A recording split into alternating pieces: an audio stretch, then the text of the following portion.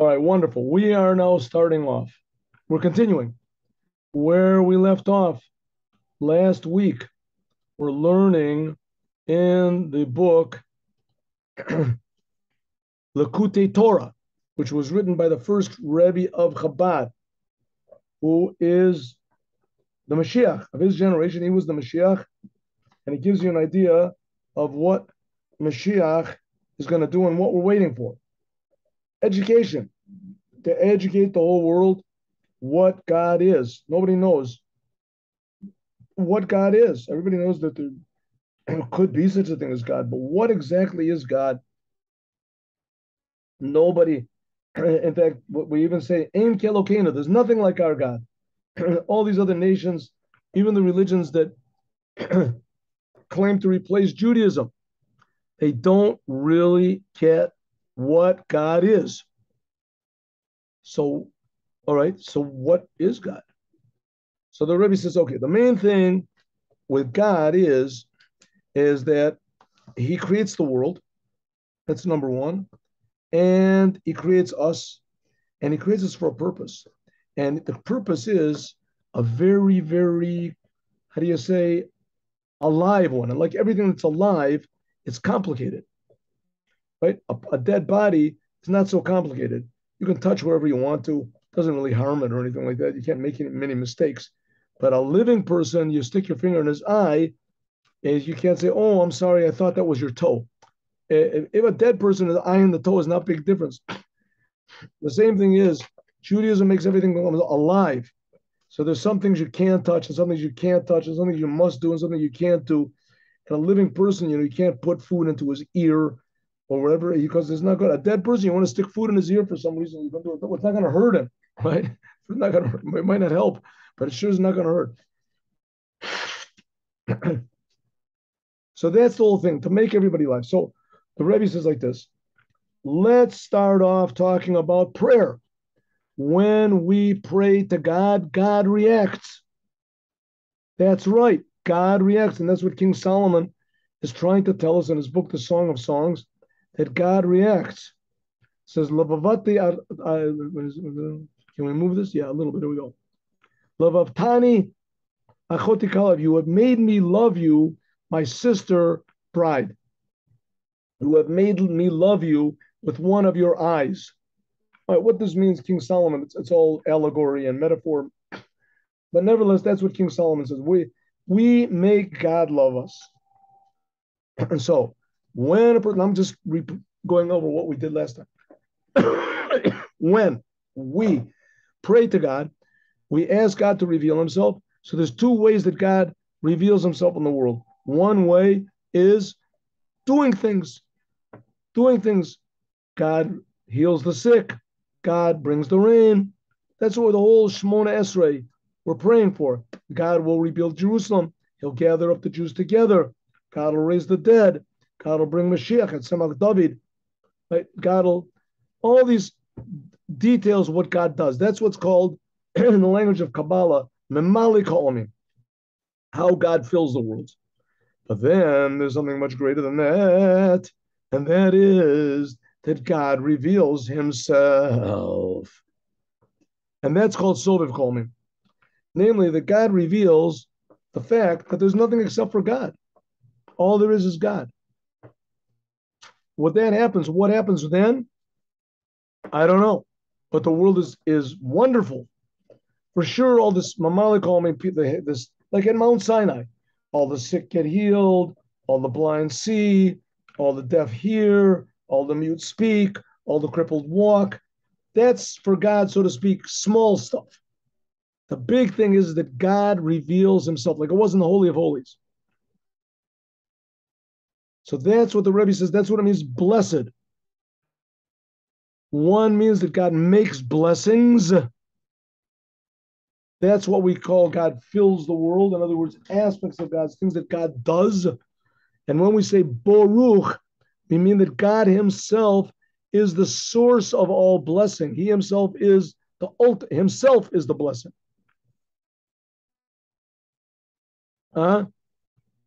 So that's this level of Soviv Ka'olim, that God surrounds all the worlds. And that's, I think, what we got up to And that's the whole topic of Yetziat Mitzrayim, going out of Egypt. Going out of Egypt means God reveals himself. When God reveals himself, what does it mean? That suddenly the world is not so small and limiting. Suddenly we realize that we are sons of God, that the world is just a creation. This level of how God fills the worlds, that God enlivens everybody and God gives eyes and ears. That's called Egypt. That's called limitation. This is how God brings down a chain of creation into the world. All these levels are all limited. The angels and the souls. That's all revelations of aspects of God. You want to call it the names of God, the letters of God, the lights of God. That's all we call this, how God fills the world. But God himself, Hamshacha, to reveal God himself, that is going out of Egypt. Suddenly we realize that Egypt is not controlling the world does not control us, that suddenly we are connected to the creator of the world. We're in a whole different ballgame. Shu HaSharat Oren Sof, this is the revealing of the light of God, Mamish. Shekamo Kain, Shemo, just like God's name, so is he. Ein Sof, no limit. Huh? So in a short way, we can say, Memali Kolmim, how God fills the world, that's what God does. And how God surrounds the world, that's what God is.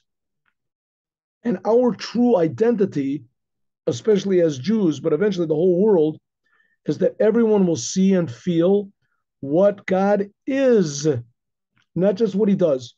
We'll feel that we are not just God's creations, these are things that God does, but somehow or other, this world is what God is. The essence of God will be revealed here, because the fact is there is nothing except for God. That's the fact.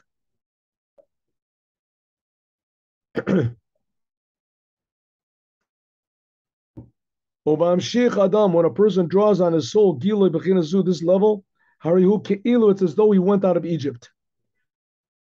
Suddenly he's a different creation. When the Jews were in Egypt, they were slaves. They had slave identity.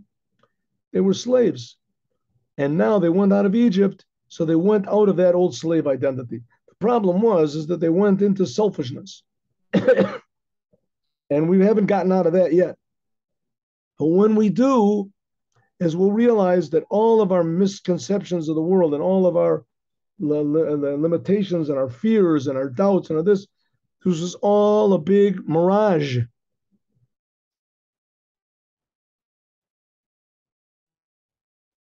And that's what we're praying for, that God himself should reveal himself. This is like what it says in the end of the Shema, right? In the last paragraph of the Shema, I am God. I am God that took you out of Egypt. And then it says, Ani Hashem Elokeichem. It says afterwards again, I am God, took you out of Egypt. I am God. Just 1 minute, 1 minute. Let's turn this 1 second off. 1 minute.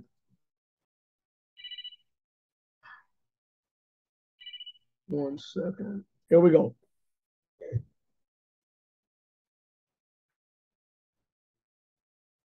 Okay, that's going out of Egypt. In other words, a totally different identity. God himself revealed himself and revealed that the whole world is not something separate from God's self. That's why we say twice, I am God that took you out of Egypt, right? In the 3rd chapter of the Shema.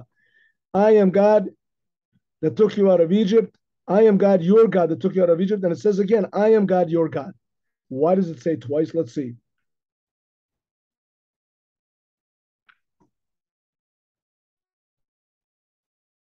Perish, what does it mean? I am God, your God. This is talking about Soviv Kolmi, God's essence. And before it becomes Bechinat Hashem, LeBechinat Elokim. God's essence before it becomes revealed in the world. I am God, you're God. That's what God is. But there's another level. Soviv Kolmim, how God is in himself, or Bechinas Hamshachas, revealing this godliness into the world. Mamalik Kolmim. Okay, what is it something like? Let's say, take an example. A person he's not he doesn't know he's a Jew. Suddenly you tell him he's a Jew, right? Bali Tshuva. The Rebbe has a lot of people like that. All of a sudden the person becomes a Jew. I think I told you the story. There was a fellow that said that he had a garage in New York, and he worked with this Israeli Yemenite guy who was totally not religious, anti-religious, and somehow or other he convinced him to go in front of the Rebbe for dollars. So this Yemenite guy, he was bored, and he heard the Rebbe is a nice person. And so, just for the experience. So he went, he had long hair, this Taimani Yemenite Jew, Israeli Jew. So he went in front of the Rebbe, and the Rebbe gave him $1. He looked at him, and he didn't even wait for his friend. That's the way I heard the story. He went out first. His friend was looking for him. He saw him across the street, went straight to the barber shop, got all of his hair cut off, went next door to buy, and he bought a pair of tefillin, and he said he's putting on now tefillin. He bought tzitzis, he's putting on tzitzis. He's going to be a religious Jew. What happened? What did the Rebbe do? He has no idea. He has absolutely no idea what the Rebbe did. The Rebbe did not say anything to him. The Rebbe did not make any innuendo. He said, innuendos, what is it? The Rebbe just gave him $1 and said, blessing and success. That's it. So that means there's sometimes people went by the Rebbe and they said, my eyes hurt, my ears hurt, my daughter doesn't get married, this. So the Rebbe gave a blessing. That's Mamali Kolman. Shows you what God can do. But sometimes people went by the Rebbe and he showed them what God is, what a Jew is. That's Soviv Kolmim. So there's two aspects of this Soviv Kolmim, how God surrounds all the words. Soviv means surrounds, call all Olmim words. It's how it is in itself. And then there is like pure Judaism, as it is pristine, in the Holy of Holies. And then there is how it's revealed in the physical world and everything you do. At once, like this fellow, you didn't have to convince him, okay, now cut off your hair. Okay, now buy tefillin. Okay. Havaya Lokeinu, this is Soviv Kolmim. This is God in himself. Havaya Lokeinu, this is how God is in himself. Namely, this is the uniting of what we say, Av Ve'em, Chachma and Bina, which is drawn down. Soviv Kolmim, this is before it comes down. Because Av Ve'em, that's Chachma and Bina, they're all so-called the concealed ones. They're the mysteries. The mysteries belong to God. That's God, so to speak, in himself, before we reveal God in the world. But Gam Chachma, also this level of Chachma and Bina, that's how they are united, they're concealed from us. That's like Soviv Kolmim. And Bina, this is also a surrounding level.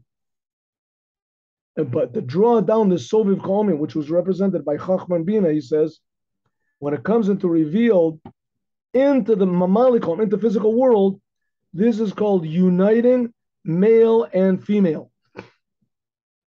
So what's the Rebbe saying? It ends up that there's going to be 3 revelations here of God. One revelation of God is Mamalikom, things that God does. Another revelation of God is that how God takes us out of Egypt, wipes all of Egypt out. Another revelation of God, which is even higher, is how God reveals this essence that wipes everything out, but in every detail of the world.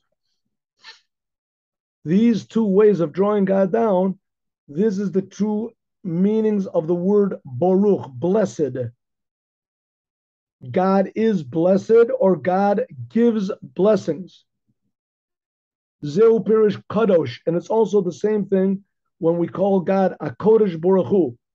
the Holy One, blessed be He. Hainu Soviv Kolmim, this is God in His essence. But when we say Baruch, this is the source of all blessings. That's like God being Kodesh, holy. But this is what we call God's crown. How it is found only in the upper worlds, the hidden worlds, Chachma and Bin, etc. But then there's another meaning of Baruch, means how God is drawn down, God's essence into Mamalik Holmin, into the details of the world, in a way of Ata, Baruch Ata, so that we can feel the oneness of God here in the world. It's a very interesting thing the Rambam brings also, and we've talked about this a lot of times, that when Mashiach comes, all of the nations, all the other religions, will be dropped. All the people will realize that all the religions are lies. They are lies. How will they realize that they're lies? Someone's going to come on television and explain it to them? No way. It's not going to happen. You can explain to these people day and night, and they're not going to realize that it's lies. The religions give them comfort. The religions give them security. The religions give them spirituality. They give them hope. They give them a framework of life.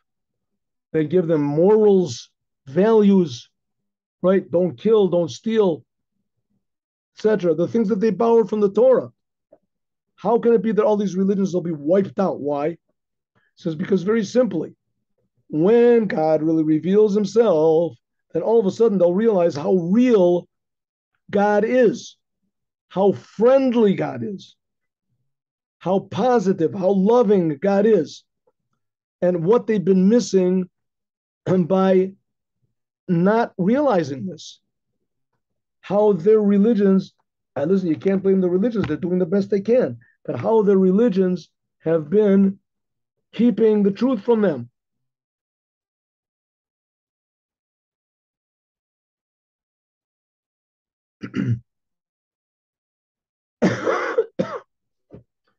And that's what's called the upper realization of God. When everyone sees and feels this upper realization of how good God is, that God is creating them, and that God is infinitely real and infinitely meaningful and infinitely blessing and blessed, then all of a sudden the whole world will be different. People will change. They'll realize there's an alternative to all of the lies that they've been fed. And the alternative is not just an intellectual one. It's a real one. It's a real one. It's like if a person, you have these young kids in Israel messing around on Shabbos, smoking cigarettes and watching Salah. All of a sudden, one of these kids, his grandfather comes out of the shoulder, comes out of the, all of a sudden he gets scared. He puts it away. What are you afraid of your grandfather?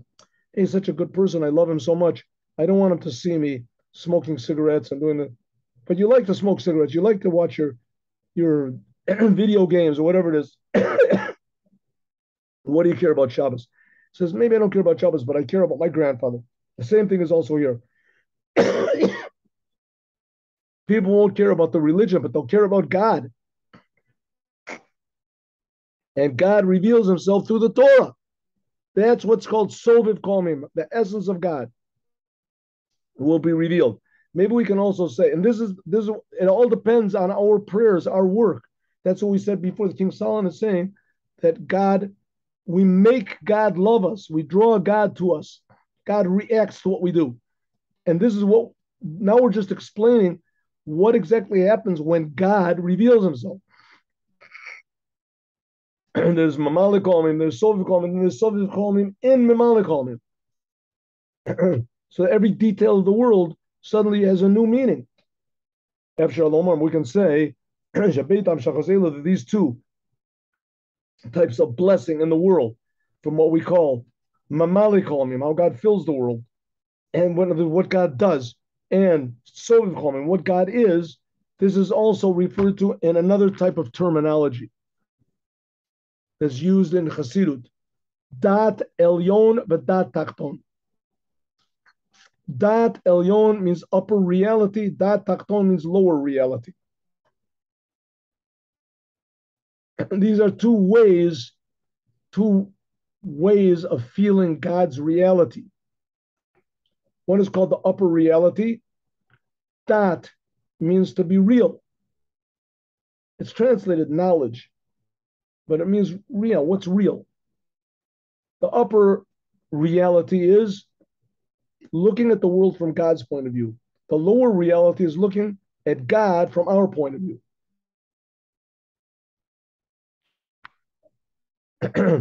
Dat Elyon, Dat Tachton. Dat Elyon, God's point of view, God looking at the world from God's point of view. This is God joins together these two spiritual aspects as what's called Chachma and Bina. God's what we call wisdom and understanding. That's Dat Elyon, seeing the world from God's point of view. Dat Tachton means looking at God from our point of view, from the world's point of view. This draws down from Chachma and Bina into the emotions. And we look at God from our point of view. So we draw, so to speak, what our understanding of God into our lives. This is like Kotav Orchut B'nai Israel. These are two different types of blessings. Okay, what's the Rebbe going at? What's the Rebbe going at? The Rebbe is trying to explain to us what King Solomon is saying. King Solomon realizes something that we don't realize. King Solomon realizes that God reacts to what we do, and that God wants us to reveal him here, and that there's different aspects of God: complete godliness or piecemeal godliness. We can reveal in the world what God does, that's Mamalik Omim, and what God is. And that's why it says twice, I am God, your God, that took you out of Egypt. I am God, your God. These two revelations of God, and what God is and what God does. And that's why we say Hashem Echad, that God is one. What do you mean that God is one? That all these different revelations and these, there's only one God. This is when God, the essence of God, comes and revealed in Mamalikomim, in every detail of the world. This is what's called the upper unity. I mean, just think about it for 1 second. At Mount Sinai, so it says that all the blind could see, the deaf could hear, the mute could speak, the crippled could walk. Everybody saw God, everybody felt God. These were all aspects of God. These are all aspects of God. They saw God himself. They saw what God is, but they couldn't take that. They couldn't take it. It was too much for them. So what happened? 40 days later, despite all these big miracles, because they only saw what God does, they didn't internalize what God is. So 40 days later, they used these eyes that God opened up and ears that God made sensitive, and how do you say, and feet that God used that he could walk, and mouths that God made able to speak, and they used to worship the golden calf. What happened to the essence of God? What happened? That was with Moses. As soon as Moses came down, everybody realized their mistake. They stopped worshiping the golden calf. Moshe, showed everyone what God is, not just what God does. What God does did not convince them at all.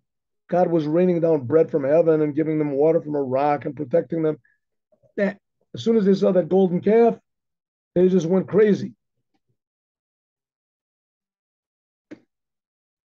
So this is what it means that God is one.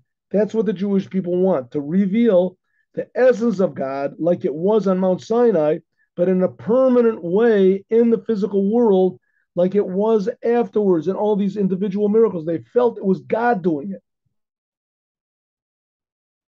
That's what we say, yeah. Hainu, this is what's called the upper unity of God coming into the world. Because when we say in Shema Yisrael, Baruch Shem Kavod Malchut Olam Voed, this is what's called the lower unity of God. And what we want is the lower unity of God is great. You know, God makes the world good and He does all these wonderful things, but that's not the goal. The goal is they should. We want to reveal the essence of God, what God is in every detail of the world. And that's the whole thing of the prayers, Keneged Korbanot. The prayers are in the place of the sacrifices. Shechamot, just like the sacrifices are called God's bread. Remember, that was the question we asked. How can the sacrifices be called God's bread? That the sacrifice is what God eats the sacrifices, and He becomes stronger. The same thing is also with prayer. Kriya Shema, prayer. It says, Achalti Yarim Divshi. That I ate my bread with my honey. Shenase bechinas achila. So to speak, God, we feed God. Lamaila. So to speak, we are feeding God. Achila lamaila. That our prayers, our deeds, our surrender to the Creator, v'itkalut nefesh, including our soul in the light of God, which that's the way it is anyway. We just have to link into the truth, link into what's called God's upper way of looking at the world. Dat Elyon, that's so we call him. This God reacts like bread. When you eat bread, so it enlivens you. When we give God bread, we do what God wants, we surrender ourselves to Him, we become digested, so to speak, then that makes God more alive. There's revelation of Or Ein Sof in this physical world. Hard to believe, but that's the essence of Judaism. That's the whole idea of the Holy Temple, making blessings in this world so that we feel the essence of God, what God is in every detail of this world. And we can do it. And that's what we do every time that we pray, if we put our mind to it. Have a good week with Moshiach Now. And thank you very much for tuning in. And God willing, next week we'll continue. We have one more paragraph to go, two more paragraphs to go. And then we'll be dancing with Mashiach in the Beis HaMikdash. Amen. Thank you very much. Shalom. Shavua Tov. Shavua Tov. How are you? How is everything?